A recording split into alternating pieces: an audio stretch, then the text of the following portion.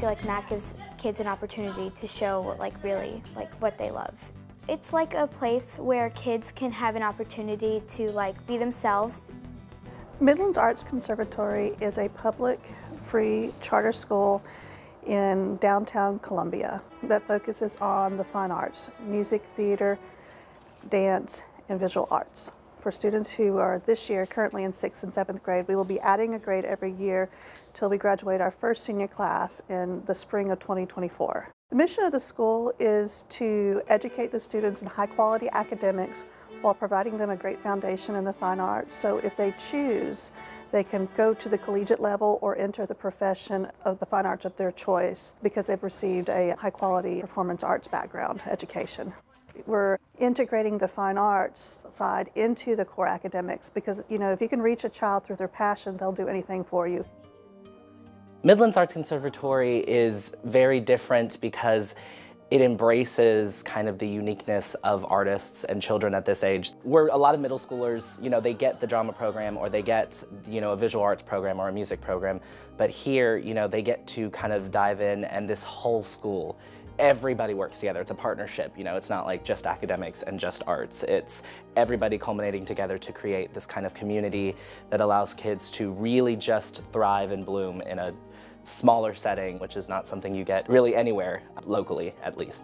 I personally believe that arts really allows children to use that outlet and really use their brain and their mind, and it kind of opens new ways of thinking that you wouldn't necessarily use if you weren't able to have access to that. I think without the arts, that academics kind of suffer. My favorite part is definitely the theater program and how easy it is to make friends here. There's a lot of people like me here, and there wasn't a lot of people like me in my old school.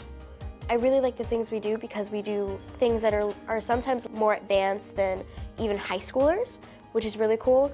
And also, we get 10 minutes off our academic classes and 3 hours in our curricular. What excites me most is just coming to school and getting to participate in class, because I really love my teachers, and they're really understanding of when you're not able to do something or if you don't understand something. They're really helpful. If they see you struggling with something, they will tell you what you need to work on. They will tell you everything. They really have time with every student here because unlike a lot of other public schools around here, there's not as many students, so every teacher has enough time to focus on every student. The school is so unique because it allows our young students to learn and live out their dreams. I would love for my students to experience the fact that they will be able to incorporate their academics and their arts, because they're seeing how important it is for them to know the academics as well as include their fine arts.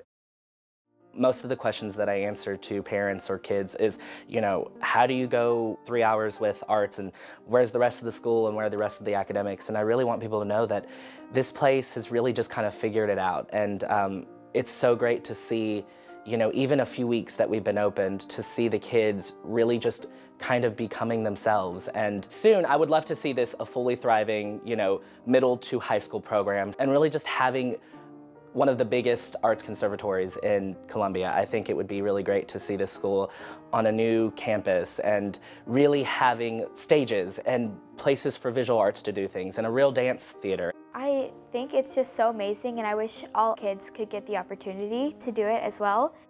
And I feel so lucky that I got to be part of this. I want to show everybody this experience.